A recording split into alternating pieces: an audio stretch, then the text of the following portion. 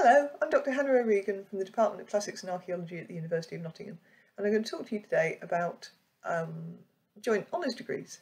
So what is a joint honours degree, and is it the degree for you? So a joint honours degree is when you study two different subjects at university. So a single honours programme might be something like classics or archaeology, so you're just studying one topic, whereas a joint honours topic might be something like archaeology and geography, or ancient history and history, or classics and English. So you're taking two different topics and putting them together. Now this has enormous strengths. It allows you to get a breadth of knowledge, looking much more broadly than perhaps just one degree programme.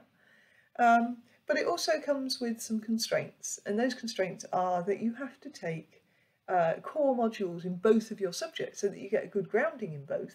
And that means that you have slightly less choice around which modules you take in a joint honours programme than you have in a single honours programme.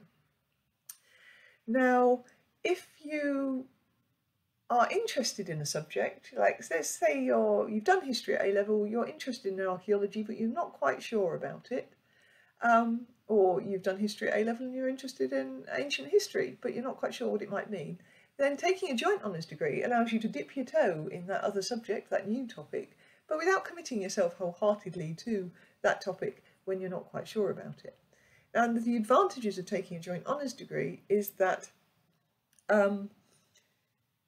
if you get to the end of your first year and you go, actually that's not really quite for me, you know, I'd like to drop one half or the other, it is easier, it's not always possible, but it is easier to transfer from a joint honours programme to a single honours programme. So for example, let's say you took archaeology and history and you discovered you loved archaeology, then it would be relatively straightforward for you to drop the history portion and take archaeology as your complete degree route for the rest of your time at university, because you'd already done the core modules for that programme in the first year.